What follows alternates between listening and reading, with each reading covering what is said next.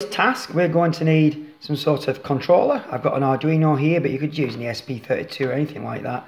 We've got the SD card reader, we've got the SD card, and of course we need some sort of temperature sensor. This is the Dallas semiconductor 18B20, absolutely ubiquitous.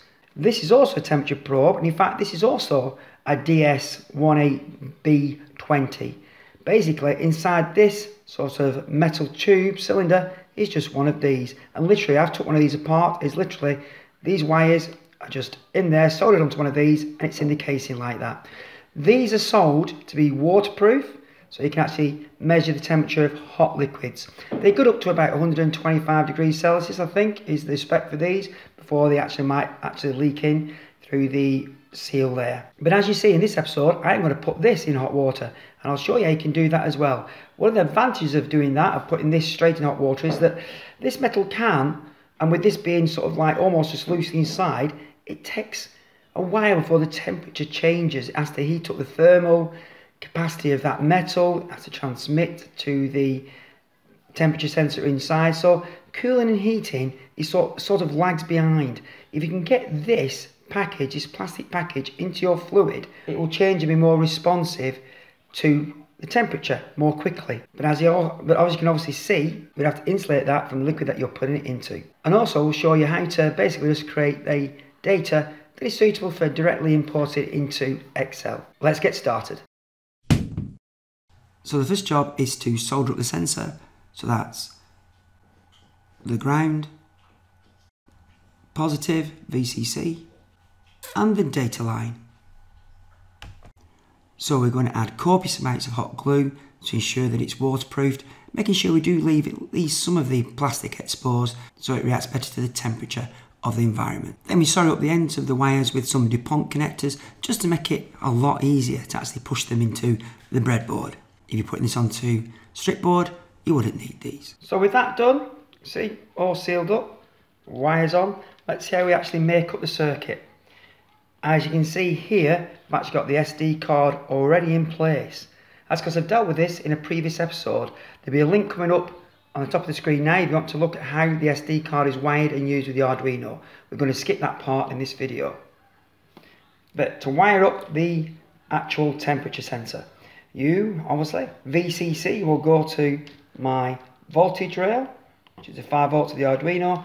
My ground is going to go to the ground rail, and then the more eagle-eyed of you might have noticed I've already got a resistor on here. It's a 4.7K resistor connected to the VCC and then to pin 2, to digital pin 2. The data line of these temperature sensors has to be pulled up to VCC for it to actually be able to communicate with the Arduino. And the recommended value is 4.7K. So basically I'm going to connect the data line to digital pin 2, which is then being pulled up with that 4.7K resistor there. That's the entire circuit, all done. Let's have a quick look at it in action on the serial monitor. So first things first, let's look at what libraries we need to actually read this sensor. So go to Manage Libraries and type in DS18B20, and the one you want is this one by Miles Burton et al. You can see I've already got it installed. You just click install and away you go. It needs another library to support it, which is called the one wire library. So type in one wire, and if I just scroll down here, you can see this one. This is the one you want by Jim, not sure how to pronounce that name, but by these people. Again, I've got that installed. You need to install that, and then when you go back to your environment, you should be able to go to examples, go down to the bottom here, Dallas semiconductor, Dallas temperature, sorry, go to simple, just expand that, and that's just going to print out the temperature to the serial bus. So we'll upload that to the Arduino and have a look at what it outputs. So let's bring up the serial monitor and my Arduino with the temperature sensor on. And there we go, it's going quite quickly at the screen, but 21.87, 21.94, around that area. So let's just put my fingers on the end, and we should see that rise up. So there it goes, 23, 24, 25, etc. Everything's working fine, no need to labour that point. So let's have a look at the software to actually log the temperature to the SD card. So here's the code. You'll find this on my website, link coming up on the screen now. Ignoring the comments at the top, we can see that we need those two libraries there to deal with the actual temperature sensor, and these two, as explained in another video, are actually for communicating with the SD card. The one wire bus, the data connection for the sensor, we've connected to pin 2, so that needs to be pin 2 there. And here is how often we're going to take temperature readings. So this is a temperature log, remember, we're going to take it every so period of time. It's set in minutes, as you can see there. So we're going to take a reading every 1 minute. And then we just have a couple of objects that we create to deal with the actual temperature sensor itself. Scrolling down to the setup, won't go into it in too much detail, but we've got things that check with the SD cards working, and the line to actually just initialize the sensors, or sensor, it's just the one temperature sensor in this case. Making sure we've opened a serial port to report any problems. We don't actually use a serial port per se if everything's working fine. It's just in case we have a problem, it'll report it back via that. And then when we're storing this log of data to the SD card, it will have a core file name, which if we just go up here, you'll see is called tlog, T for temperature, and then an underscore just there. So tlog underscore something. What this software does, it makes sure that if your Arduino has a problem, it loses power, gets reset, whatever, that actually previous data is not overwritten. So what it does, when it first boots up, it looks at your SD card for any temperature logs already there, and it won't overwrite them. So the file name will be the tlog underscore as the core part of the file name, and then using an index. So there's nothing on that SD card, it's completely blank. Then the index starts at a value of 1, which is just set further above there that we just can't see off screen. But the index is set to 1, so it will be called tlog underscore 1.csv. The CSV is important, it stands for comma separated values, and it means it should launch into Excel automatically, or Excel will also open it automatically without any ifs and buts and asking you anything about it, and it'll look like you just stored it as a normal Excel file, but in a very easy to follow format. Each value separated by a comma, and each row values by a carriage return. So if you've already got a previous file on, say called tlog underscore 1, then as it's going around looking for that, if it finds tlog underscore 1, then it will increase the index and not do anything.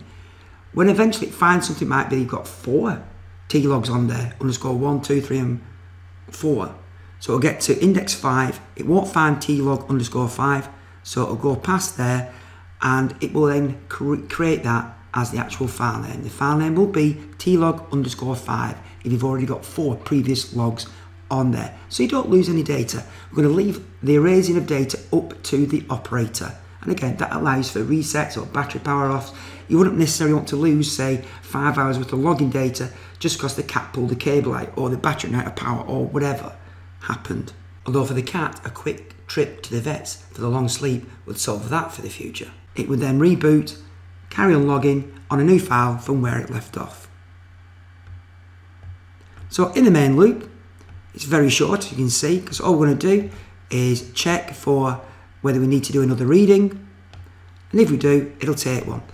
And if you look, it takes an initial reading here, just at the end of setup. So it takes the initial not ground zero, but the initial 0 time reading, and then after that, it waits for the amount of time you've set between minutes between readings. And then it'll take one. So this one, it's going to take one every single minute, every 1 minute. And then when it takes the readings, I'm not going through this in too much detail for this, but you request some temperatures, it creates a data string of what it needs. So it will actually, in that data string, it will come up saying the time. So the first initial one will be 0, and it will record your temperature. And the next one will be 1 for 1 minute, and the temperature, 2, and then the temperature, 3 for 3 minutes, and then temperature, etc., etc., etc. Forever until you switch off the data logger, unplug it, or whatever. And that's it. So let's actually look at this happening in real life. I'm going to put the temperature probe into some boiling water, and we're going to record the temperatures for 30 minutes and just see whether, compared to a clock, the Arduino does log 30 minutes of recording, 30 recordings. Let's just see how accurate the Arduino is at keeping time. We'll also get some nice data over time to show you how we import that into Excel. Let's time-lapse this part so you don't fall asleep.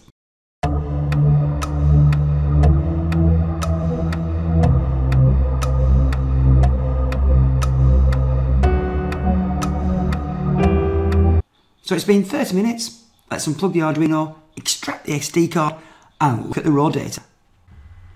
So let's pop that SD card into the SD card reader. Here we go.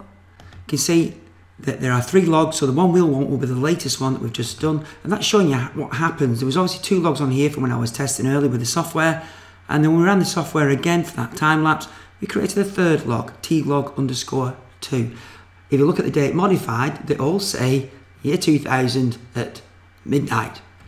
That's because these are created on the Arduino, which has no real-time clock. It's certainly not one we've got on that board and that setup. So they're always going to default to that particular date. So you won't be able to sort by date or anything, which is why it shows it essential that we can see which ones were created in order using that index reference that we've got there.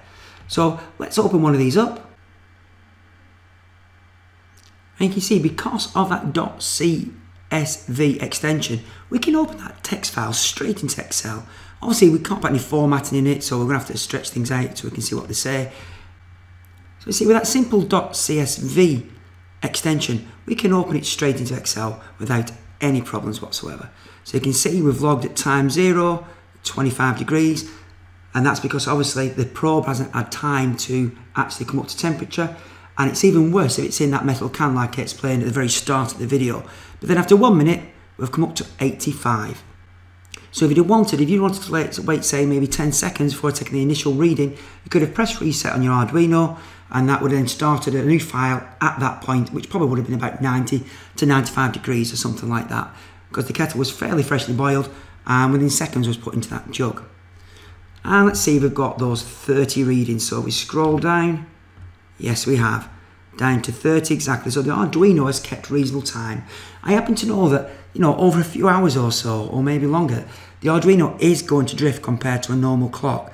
So it's worth bearing that in mind if you want to be really accurate and how often the readings are taking place. And in fact, in the next video I do in this sort of series, we will look at a solution to that where we can keep very accurate time if you really need that functionality. In fact, recording the actual time the reading was taken as well, rather than just the actual minute from a start.